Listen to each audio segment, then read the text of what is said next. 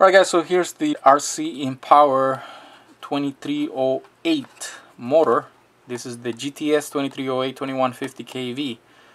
These are the new sizes from the same series, the GTS series. Very well made motors, so let's take a look at them. So they come in the usual rcINpower box.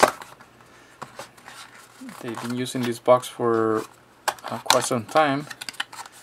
And pretty well packaged, pretty minimal stuff. They just give you some screws. These are, looks like for 3mm frames that are kind of outdated, so not much use to the screws. And they give you some length of wire for your ESCs. Doesn't look like it's quite a lot. It's only about 200mm. You'll have to get more wire if you want to mount it to the 4-in-1 ESC. And they do give you a low profile night lock, so that's good. And the motor itself. So as you can see, this is the type of motor that they're using tabs. The wires are not attached. I don't mind them. I kind of like this this idea. It works pretty well. I haven't heard of anybody having any issues with these, except that, you know, you just have to solder it right there. And as I mentioned before, the one advantage this gives you is that it does provide a shield between the where the mount screws go and the stator, the windings. So when you're mounting the motors, if your screws are too long, you'll hit that PCV. You'll feel it, so you know, make sure you don't tighten it too much, because you may end up cracking the PCV too. But it'll shield it from hitting, but at the same time, you want to be careful about it. So you'll feel some resistance, and then you'll know that you've hit it. So you'll know that it's time to use a shorter screw. So that's pretty cool. And same as the previous GTS motors I reviewed, they're still using the same hardened shaft. This is hardened steel, and it's hollow all the way through. So you can see it's hollow all the way through.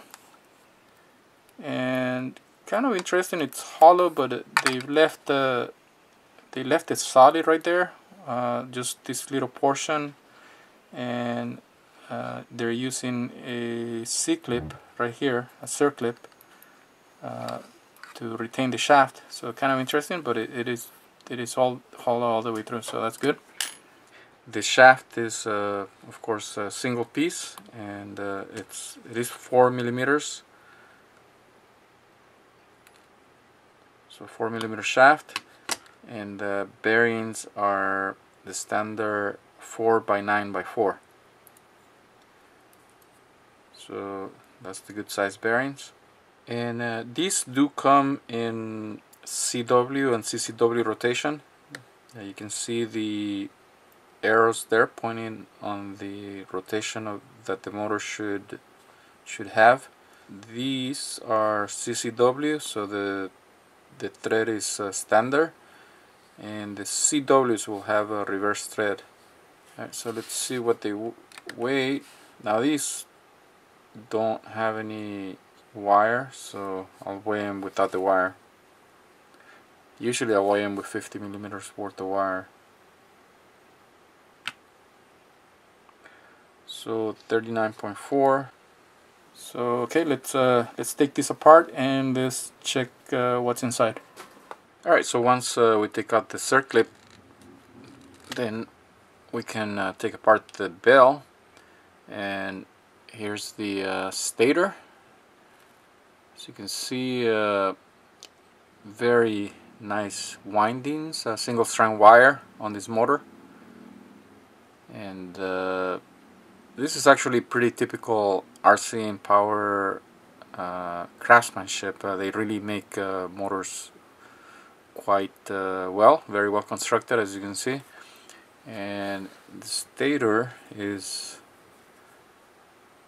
height is actually just a little bit, like a fraction of a millimeter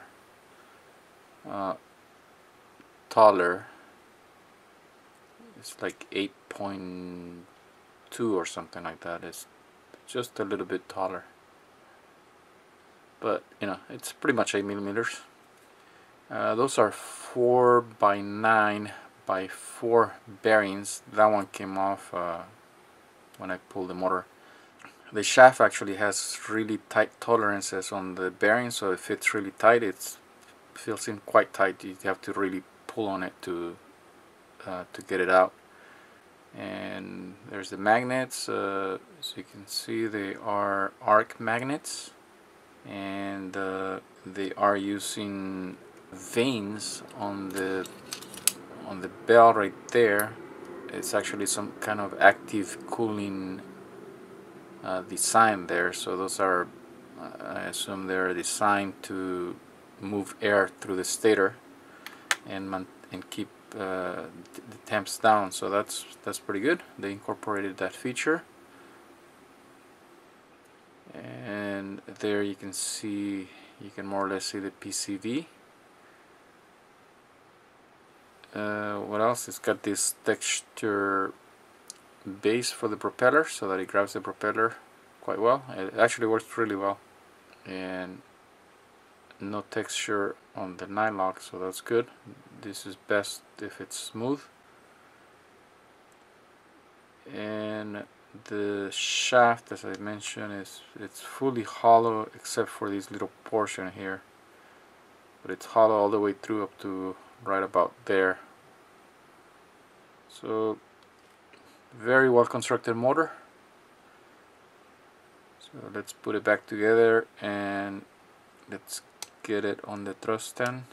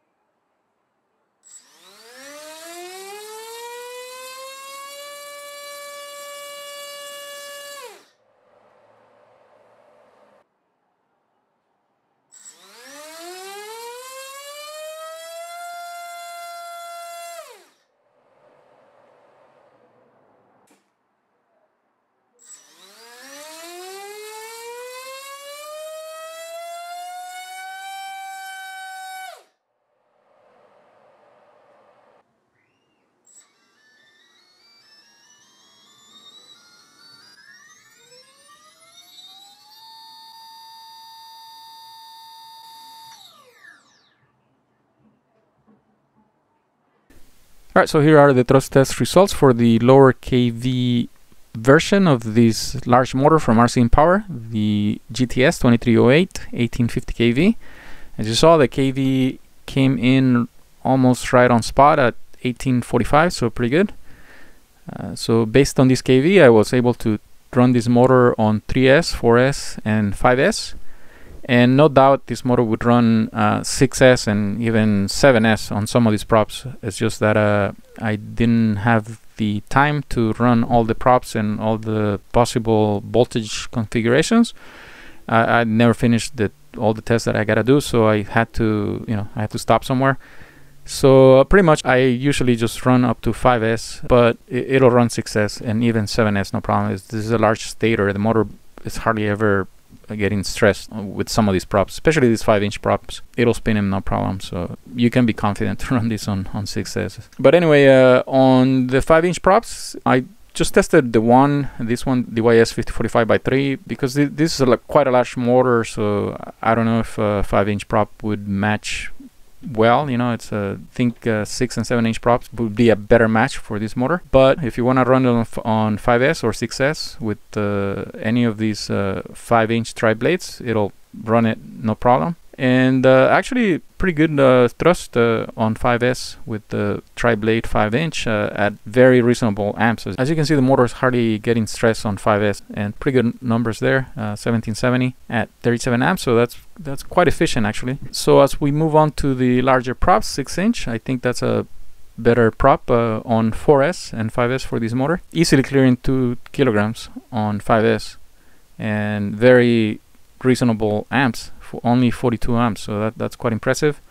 Of course, the penalty is the weight of the motor, but still, would be nice for a 6 or 7-inch cruiser. On the larger props, even the tri-blade 6-inch on 4S, still pretty good numbers. So this same prop 6-inch by 3 on 5S made quite a lot of thrust, almost 2.5 kilograms at 58 amps. So one of the highest thrust numbers I've recorded out of all the thrust tests I've done. But of course the amps are also gonna climb up. That's still kind of reasonable. Keep in mind that this is static, so in dynamic, as the propeller unloads, these numbers are gonna be quite a lot more manageable. As I always say, could be up to 35, even 40% lower, so that makes it more manageable. So still pretty doable, I think, on 5S with this motor. And then as we move on to the 7-inch props, as you can see, it's still on 3S, pretty decent, pretty usable thrust at a very low amps. And then on 4S, 2 kilograms.